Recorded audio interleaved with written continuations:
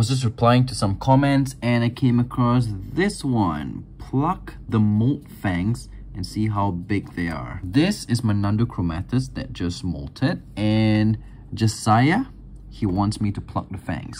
Let's go do that. Okay, I'm gonna have to be very careful to not startle her. Successfully took out the molt. Now let's see how big the fangs are. I'll just pluck these two out.